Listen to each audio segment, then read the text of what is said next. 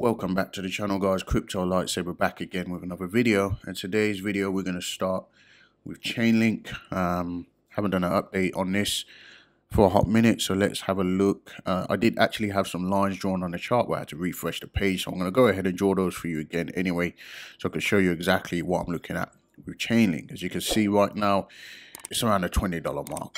Okay, it's around the $20 mark. But what we're going to do is we're going to draw some trend lines and see exactly what we're looking at the moment. So if we go from the beginning, okay, I wanted to kind of point out this area, clearly a support and resistance area. Okay, we had resistance, okay, and then we have support and support. Okay, let's just adjust that a little bit. So we know that originally it broke out of that area, came down, failed to remain above it, and this previous area became resistance, okay? And then once we got a break through that, we could see that it held a support, and support 3 times, all right? So we've got a clear, decisive break of that level. We definitely will want to see Chainlink come all the way down here, but that's obviously not going to happen, at least in the short term. Okay, so the next trend line I'm looking at is this one. This is the one we're looking at currently. Okay, and we are on the 1-day chart, by the way. So if we draw that like that, more or less, okay, we can see that this was the original resistance line of the original breakout. Okay, and then we see obviously this support line, this became support over here. We got a breakout of that level.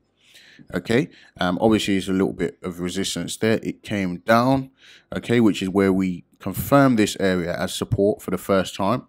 It came up and found resistance again over at this level, okay, and then that support was confirmed for the third time, or for the second time, and then now obviously we have a decisive break outside of this what was previously resistance, which should now hopefully become support.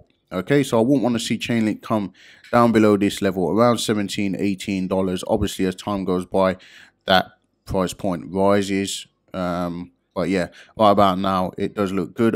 Obviously, it's broken the previous all-time high. Okay, at what is it? $20. Okay, or it did break it, and I think it sat around $24. Okay, 23, just under $24. All right, right now we are floating at around the $20 level, and hopefully we can get a breakout and take out that previous high at around $24. And who knows where it could go to? Could we see a $30? Could we see a $40 Chainlink? Waiting to see what will happen there. I think it's more than likely that we will get a breakout at this level. But like I said, if we do come down anywhere near here and we break back below that level, back into this zone, I would expect that we're going to hang around in here for a little while. And obviously it does depend on what Bitcoin does, but you know, if Bitcoin, and we are on the USDT chart, by the way, okay, if you compare Chainlink to Bitcoin, it looks a little bit different. Okay, let's just quickly have a look. I have a bias and I tend to focus on the charts that the pairings that I like to do. Okay, so obviously if you look on the Bitcoin pairing, you can see that it has actually broken out. Okay, it's had this massive, you know, kind of pullback, and obviously this is price comparison in comparison to Bitcoin, but Chainlink does look like it's ready to make another move up against Bitcoin as well. So that for me definitely confirms the, you know, the bullish aspect of what I'm looking at on the USDT chart.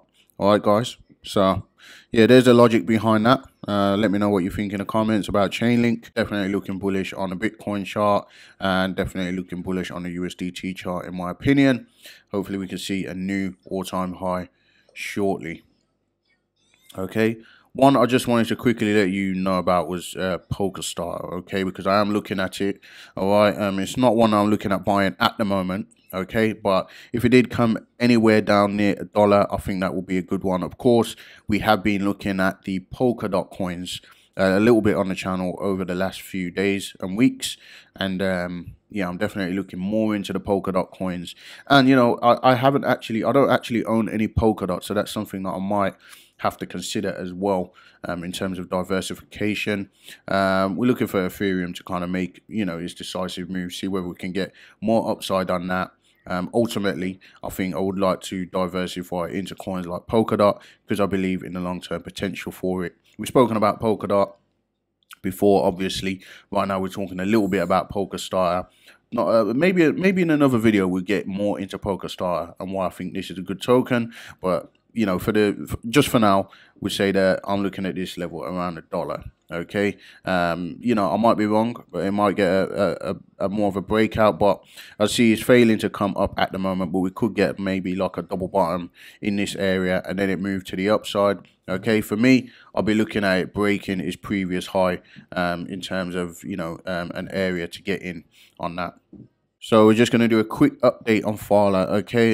In the previous videos on Phala, obviously we were bullish on it, but what I did say is that I wouldn't be buying anywhere near this top, okay? Obviously, I took profit. I said, you know, you want to be waiting for a pullback, really, before you buy into it at this time. But yeah, it does definitely look like it's got a little bit more downside. I could be wrong about that, but let's just increase the time frame. Okay, so we see it made that high over there. Now, I'm always careful when I see a coin go up like so crazy in the first place, just out of nowhere. A lot of people, this wasn't on their radar before, and then obviously FOMO's kicked in. 338%. How much more will that go up in the short term? I'm not sure. You know, I would like to see it come down a lot further before it did, and that's just my personal opinion. I believe in the long-term potential of it. I like the privacy aspect of it. Like we said with Polkastarter, I like the fact that it's built on the Polkadot platform. Yeah, I think that there's some good potential for this token. However, right now I see it rounding off, and you know, it could be in store for some more downside. It is really testing these levels down at 26 cents. Obviously, if it comes anywhere down to like, you know, anywhere below like 25 cents or below 22 cents, obviously there could be a deeper correction for this. And if we look at this in terms of support levels, you know, 17 cents maybe potentially. Somewhere down that area, 15 cents, right? So, you know, sometimes the faster they go up, the faster they can come down. It's a little bit untidy, but, you know, could this be a head and shoulder pattern forming? And obviously that is only on the 1 hour, okay? If we go on the 1 day, you know, this looks scary to me, okay? Gone up crazy, massively already. It could just go completely even parabolic from here, but, yeah. I wouldn't risk it at the moment. I'm more like to wait for a bit more of the chart structure before we got back into this one. But like I said, long-term bullish. At the end of the day, if you're gonna put some money in and forget about it, then you know, it's not really anything that you need to be worrying about, to be honest. But yeah, I think that's about it for now, guys. If you're not subscribed to the channel, make sure you subscribe, like, and comment. I did want to do a video a little bit earlier today because I didn't manage to get a video out yesterday. But yeah, that's it for today.